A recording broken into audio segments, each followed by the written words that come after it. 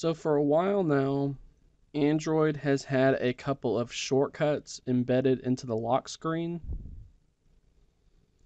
You'll see these shortcuts in the bottom left and bottom right of the lock screen. When KitKat came out, the bottom left icon was for the phone, and the bottom right icon was for the camera. With Android, I believe it was 6.0 Marshmallow, Google changed that to the voice search application because you can still place your call from that voice search.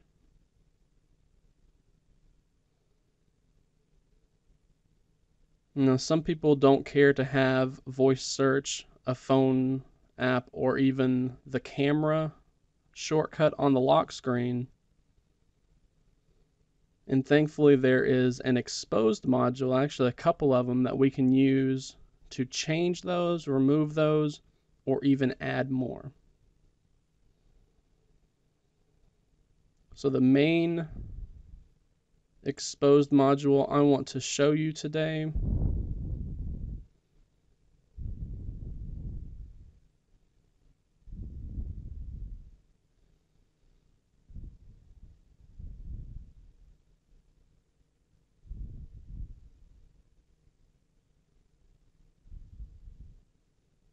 is a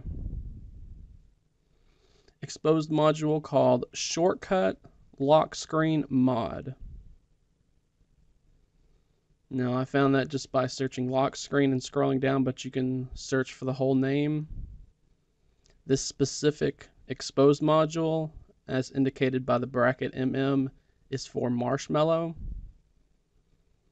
If you're watching this in the future and you're running Android 7.0 Nougat, then this module might not work for you. It might still work, but it also might not. So we're going to download and install this module.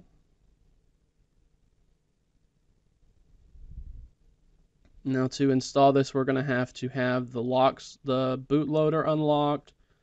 We're going to need to have twerp installed.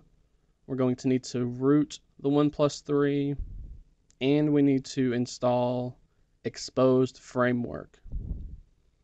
If you're unsure of how to do any of that, be sure to check the link in the description below.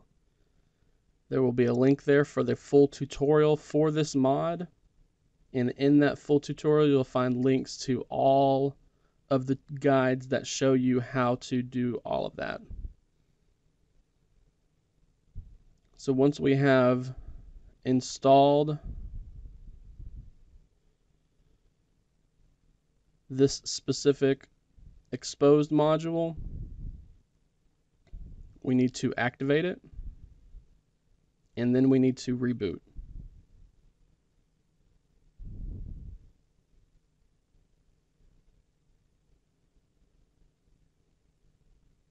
You need to activate and reboot after installing any Xposed module for the changes to take effect.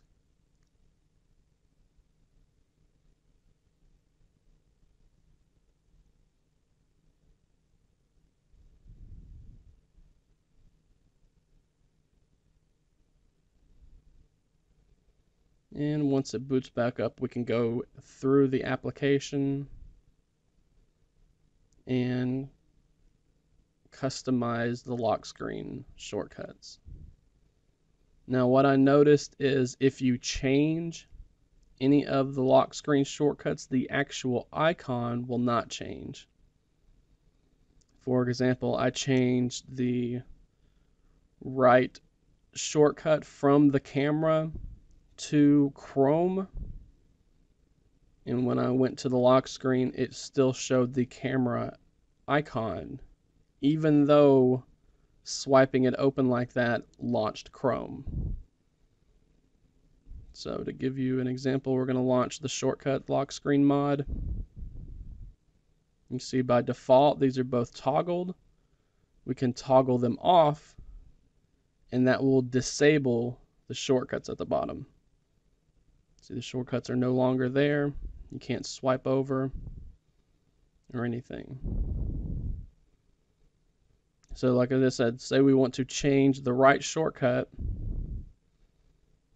You just need to grant a permission. It will give us a list of all of our installed applications. For this test, we're just going to do Chrome. And once we set it, all we have to do is lock the device, and we can see it has changed. Swiping over will launch the application that you set.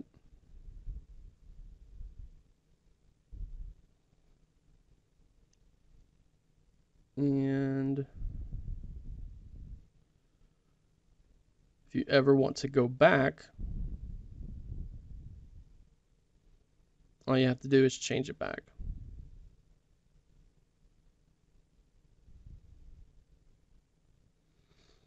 Now that's how to remove or change those.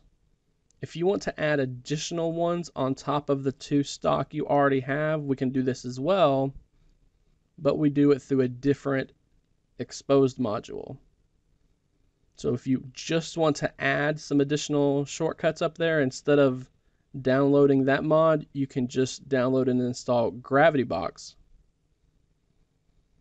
From there, you launch Gravitybox, tap on the lock screen tweaks, and we have a shortcuts option here. So just like before, we're given a list of our apps. We'll just do 2 of them as an example. But see, this time, instead of them being in the corner, it adds them to the 2 we already have. So all I have to do is tap, and it launches our application. And as you saw, they also have a safe launch toggle so that there's no accidental presses.